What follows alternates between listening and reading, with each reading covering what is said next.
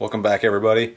You want to get into the long range game, but you really don't want to pay those TBS prices? I think I got a solution for you. The Frsky R9M, the R9 Slim receiver, and the R9 Mini receiver. Break it down, compare it to the long running TBS Crossfire. I'll let you know what I think.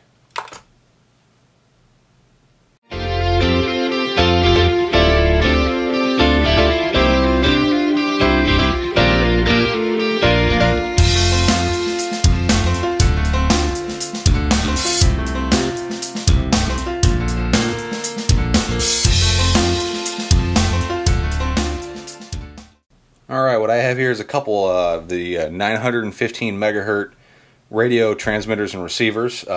This stuff here, everybody should be pretty familiar with the TBS Crossfire system. This is the Crossfire Micro TX. It's 915 megahertz and 868 megahertz for you people across the pond, and also works for the people in the US. And this one's power limited to 100 milliwatts. So you have two options, 10 milliwatts or 100 milliwatts. And this is the TBS Crossfire Micro V2 receiver with the optional Immortal T antenna. Pretty neat, tiny little package. And I've been using this for, I'd say, about 6 months. And I haven't had a failsafe since I started using this stuff, and it seems like it'll outrun my VTX pretty much any and every time. But this stuff's kind of expensive, and it's quite a chunk of change to get into the game to start using this. And then if you want to talk about the bigger Crossfire, the one that goes up to a whopping 2 watts, that's even more money. So move that aside. Is this guy. This is built by Frsky. It's their R9M transmitter module. Comes with the long little rubber ducky dipole antenna. There was a period in time where they were shipping with an antenna that looked like this guy, which we all know that's 2.4 gigahertz, and that doesn't work, not with 900 megs. So I think that was just an oversight on their part. They're shipping with the big rubber ducky antenna. So that problem's all cleared up. I'm going to take this off of here just to get out of the way. Okay, so there's the transmitter module. Receiver modules, there's a couple different options out there. There's a big monster guy with 2 antennas that, that's some fixed wing stuff. I'm all rotary wing here. This is the R9 Slim, which is very similar in form and function to the Crossfire Micro V2. It's a little bit wider and a bit shorter. Has basically the same functions. Has S-port, and it supports redundancy, so you can have more than one receiver connected. Not really too big of a feature for us in the mini quad game, but it's something. This one also has 6 other output channels for, say, running a servo, or it uses a standard IPEX connector, so you can install one of the Immortal T's, which I highly recommend, because these things are great. They're not indestructible, because I've killed a few of them, but they're pretty darn indestructible, and it's a lot easier to get good RF performance out of something that's pretty much rigid rather than this style antenna. So that's the R9 Slim. It's a great little receiver. It's light, small package. It's kind of what you expect. Just recently, they came out with the R9 Mini receiver, and this guy is teeny tiny. It's about the size, actually it's smaller than a RXSR. It's a little bit smaller than the Crossfire Nano receiver.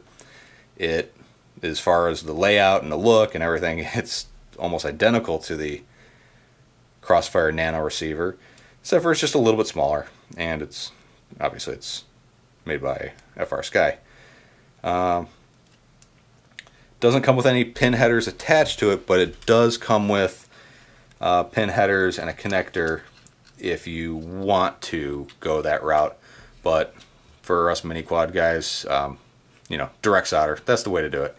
So the other nice thing about this one is it does support F-port. And if you haven't heard about F-port, it's basically your signal wire and your telemetry wire all in one. So as far as your connections to the quad, you've got power, ground, and your F-port wire. And that do servos. I'm not really sure.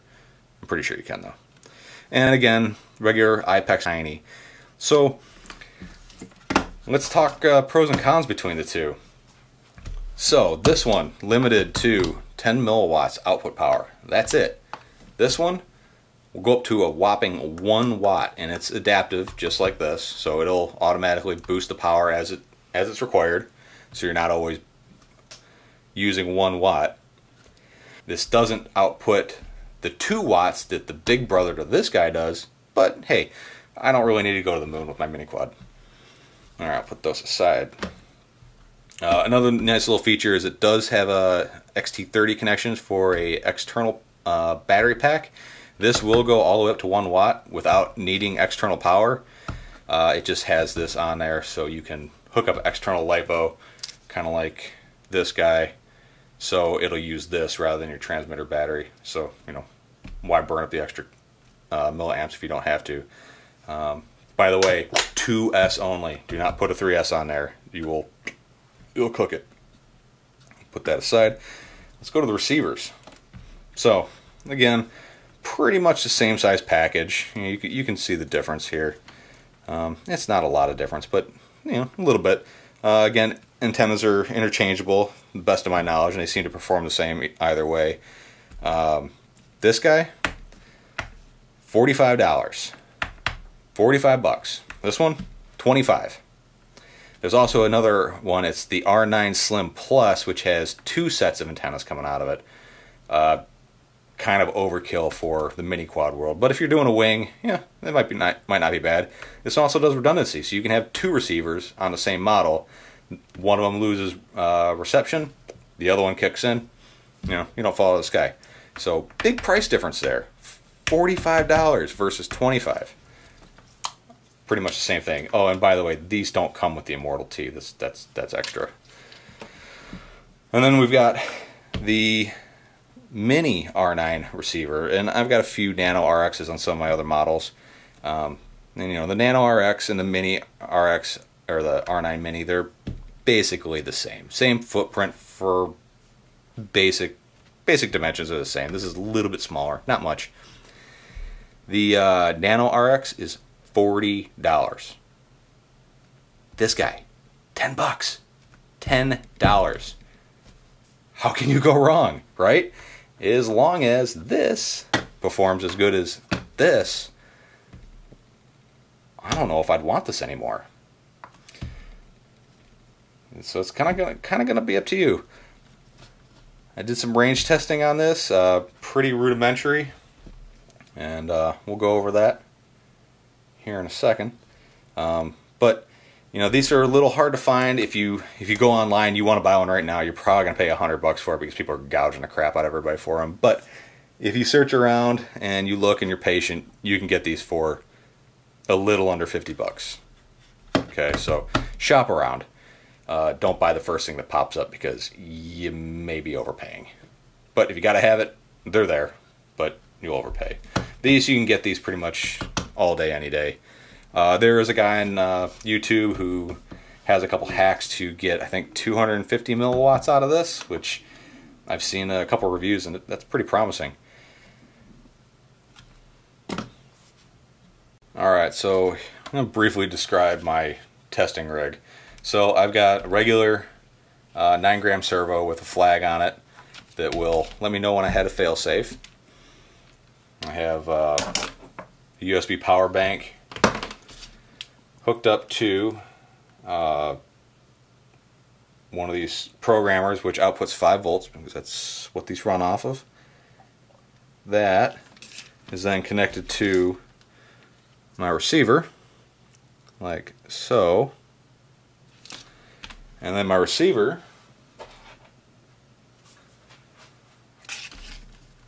connects here and connects to my servo, like so. So when I turn on my power brick, there we go. I got 5 volts to my receiver.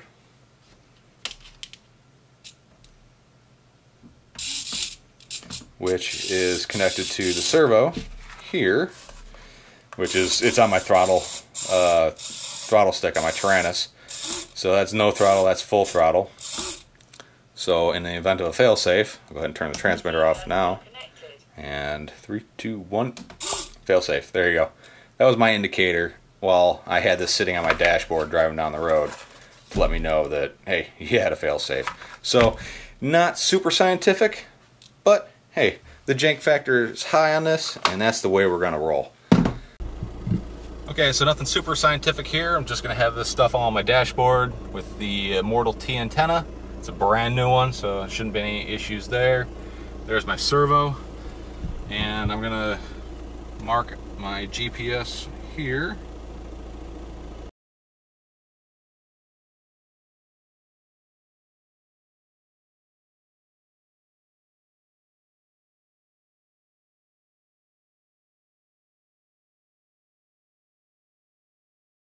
There's our first one right there. Alright, so this time we're going to change it up a little bit. We're still going to do the Crossfire, except for now we're going to use the Diamond antenna. This is brand new. I've never used it, so we'll see how much farther we get, if any. Same receiver.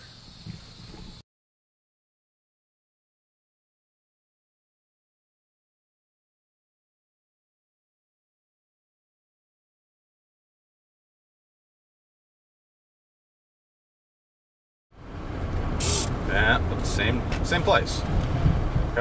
Okay, now we're testing the R9M module with the R9 Slim receiver. And this is just with the standard antenna that it comes with, which is exactly like the flexible antenna that the Crossfire system comes with. Alright, let's see how this one works out. The transmitter's set at 100 milliwatts, just like the Crossfire was. And this one has the whip antenna that comes with it.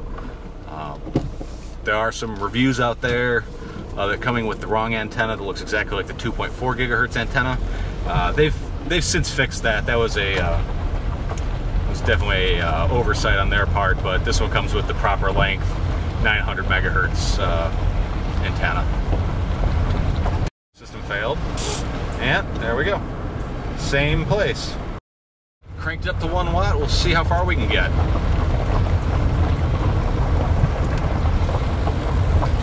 This should be interesting. This is 100 milliwatt, 900 megahertz.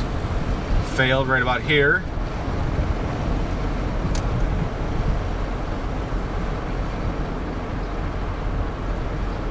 And it is a dynamic power, so the transmitter module will up its power output as needed right there.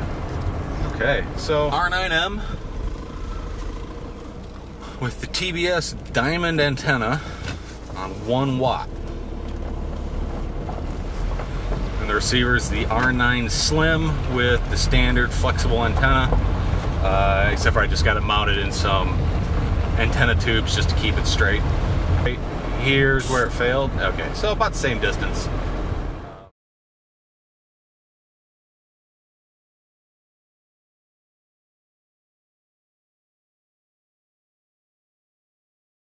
Alright, so thoughts on the R9M system by Frsky. Obviously, the tests weren't very real world. Receivers are in my car, on the dashboard. We're going between the receiver, there's trees, houses, and everything was a downhill grade, so at some point we had the earth between the receiver and the transmitter.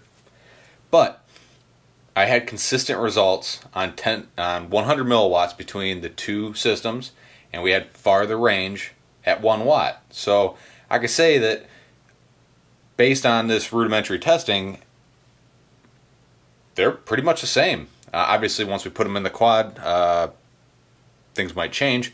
But for now, I think this system might be the way to go if you're getting into this. So, who's this for? Well, if you don't have one of these and you want to get into long range stuff, or you just want to not have to worry about fail safes anymore, I would say probably go with this. At this point, I haven't flown it in the quad yet, so still holding out reservations. But for the price and the bang for the buck that you're going to get is out of this guy. It is a tremendous deal compared to the TBS thing. If you another thing is if you have a QX7, doesn't work well with this unless you do the inverter hack or you cut the baud rate down. This does work. No mods required. Plug it in, go. Downside with it is the firmware updating is not anywhere nearly as user-friendly as the TBS. It's a lot of programming through the S port on either the backside of your X9D or the S port plug in the bottom of your QX7. Hope you enjoyed that video. I had a fun time making it and testing out new equipment. These will be going into a quad real soon here, so we can get some real-world performance data on a quad in the air. But follow me in the next video. We'll go over how to flash updated firmware to both the transmitter module and the receivers, because always got to get on the newest firmware. Alright, thanks for watching. If you like what I'm doing here, like, subscribe, give me the thumbs up. If you have any questions, please post them in the comment section below. I read all of them. It's a small enough channel. I got the time to read them all. If you have any questions, or you want to see me do a different method of testing or anything like that, any questions whatsoever, drop them in there. I'll get back to you. Alright, thanks for watching, and catch you next time.